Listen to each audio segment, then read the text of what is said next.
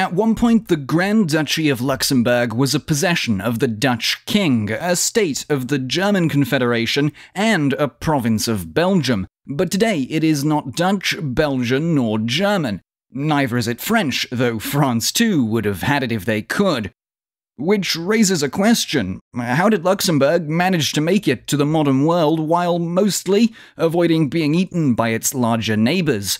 Why and how does the tiny country of Luxembourg exist? Well, Luxembourg has been a fully independent country only since 1890, but Luxembourg, the place, has been around since the 10th century. First, it was a county, and then a duchy within the Holy Roman Empire, one of hundreds of similar estates across Central Europe. Then, in the 14th and 15th centuries, the noble House of Luxembourg provided 3 Holy Roman emperors. The dynasty became immensely powerful, but the family's power base moved out of Luxembourg to Bohemia and Hungary. Not too much later, they died out, and from then on, Luxembourg was ruled from abroad, going through France and Spain, before it eventually ended up part of the Austrian Netherlands. That lasted until the French Revolution and the War of the First Coalition, when Luxembourg was annexed by France. 5 more Europe-wide coalition wars, and 20 years later, Napoleon Bonaparte was beaten at Leipzig and Waterloo. His French Empire was dissolved, and Europe's foremost powers met at Vienna in 1815 to redraw the map. The Austrians had renounced their old provinces in the Low Countries in exchange for securing northern Italy, so instead the region went to the new Kingdom of the Netherlands headed by William I of Orange. All of it that was except for Luxembourg. Located right between France, the Low Countries, and the German Confederation, the territory, and more important to the great powers, the impressive fortress of Luxembourg City, sat at a strategically important crossroads. That was one of 2 reasons why the next 100 years were probably the most precarious in Luxembourg's history. The other thing was the development of nationality and nationalism at home and abroad. The Congress of the Great Powers at Vienna in 1815 decreed that Luxembourg would go into personal union with the Netherlands. The duchy was elevated to a Grand Duchy, and William I was made both the Netherlands' king and Luxembourg's Grand Duke, but the 2 states technically were kept separate. At the same time, Luxembourg alone became a member of the German Confederation, a newly formed loose association of German states, and a sort of successor to the Holy Roman Empire. The president of the Confederation was the Habsburg Austrian Emperor. The other most powerful state was the Kingdom of Prussia, and in exchange for William I gaining Luxembourg, Prussia had won a sliver of border territory as well as the right to garrison troops in Luxembourg City. The situation got more complicated 15 years later, when revolution again toppled the Bourbons in France and inspired the southern Netherlands, Belgium, to break away from the control of the Dutch king. The Belgian rebels tried to bring Luxembourg along with them, and most of it did side against the Dutch. It was declared to be the Belgian province of Luxembourg in 1831, and only the fortress capital, with its Prussian protection, was held onto by loyal Orangists. To get a handle on the revolution, the great powers met in London, and eventually decided that Belgium would get to live, but not keep Luxembourg. Not all of it, at least. The western 2/3 was mostly French-speaking, and it stayed a Belgian province, which to this day is larger than the country with which it shares its name. The east was returned to William I, though he wasn't all that grateful. In its modern borders from 1839 onwards, and with revolutionary ideas put to bed for now, the Grand Duchy of Luxembourg entered into a period of constitutional and cultural development. The population stood at about 180,000 people, most of whom were Catholic and spoke a Western dialect of German, Luxembourgish. It was also common to speak French. They were united by the fact that they all paid tax to a man who didn't speak their language or follow their religion, and who lived in another country. Luxembourgers of the mid-19th century were not clearly a nation of their own, though.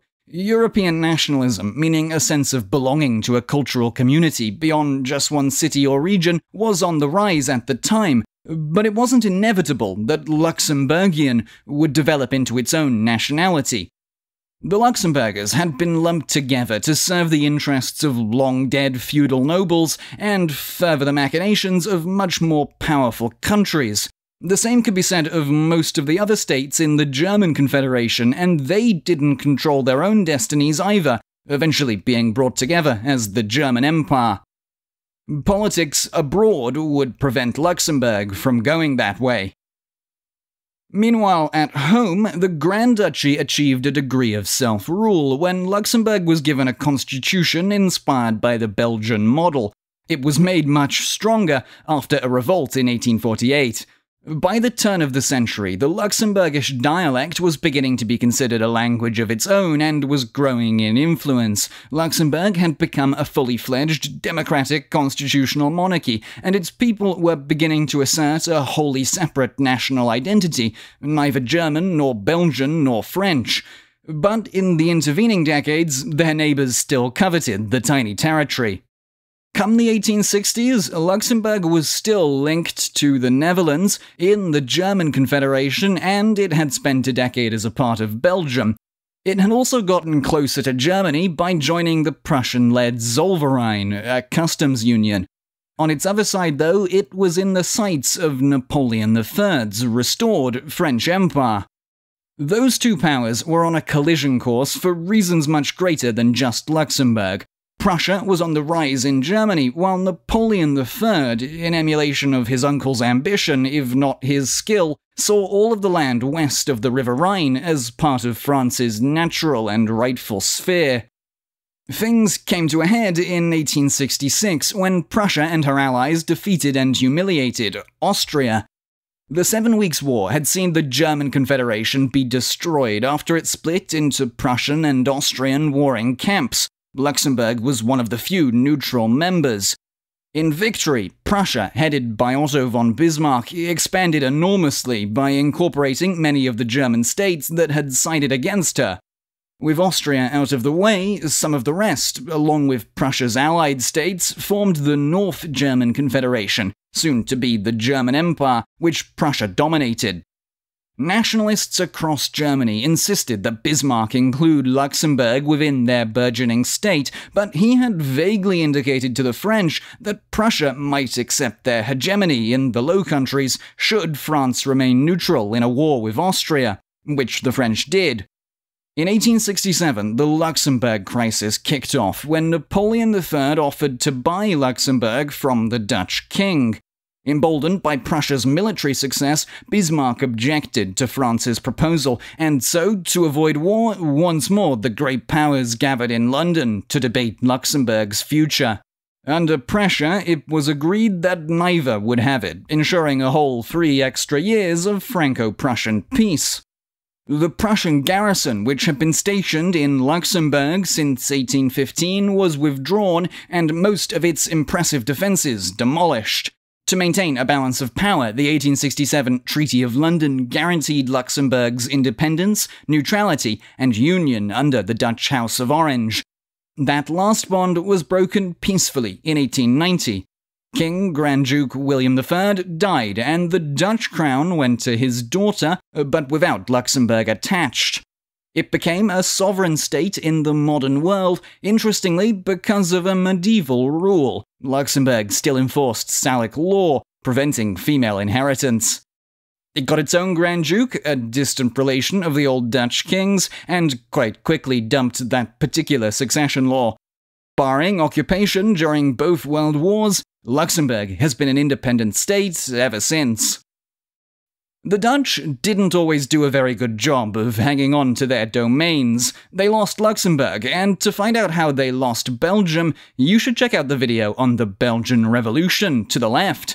As always, if you enjoyed this one, it should be right up your alley. And thanks for watching Look Back History.